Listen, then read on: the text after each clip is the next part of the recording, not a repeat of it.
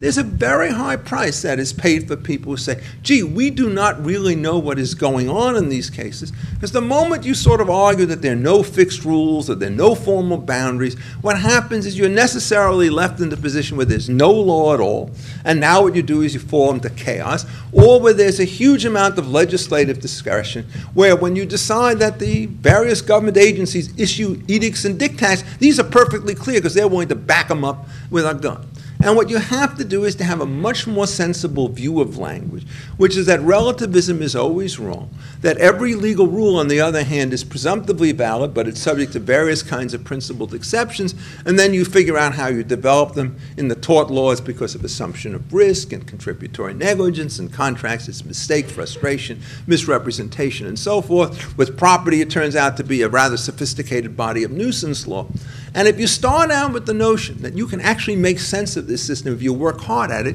you will make sense of it. But if you take the opposite kind of position and assume that the world turns out to be just this unruly, disorganized, and rather problematic place, then you will lapse into the form of rational basis discourse, which says, you know, there's a good argument for saying that 2 + 2 = 5, and we're not going to say that it's right, but who are we to say that it turns out to be wrong? And, you know, so you start seeing extreme statements of that form going. And what happens is that discretion in virtually every case is directed, in the cases I've talked about at least, and it's a large part of the world, to the choice between state monopoly and private competition. And on that choice, we have a clear and uniform body of economic, political, and social theory which says that competition in markets for goods and services across and within states outperforms the other regulatory system. And we have a Supreme Court 9-0 today, which doesn't seem to have understood that particular proposition, and so announces various forms of ad hoc fixes of very bad doctrine,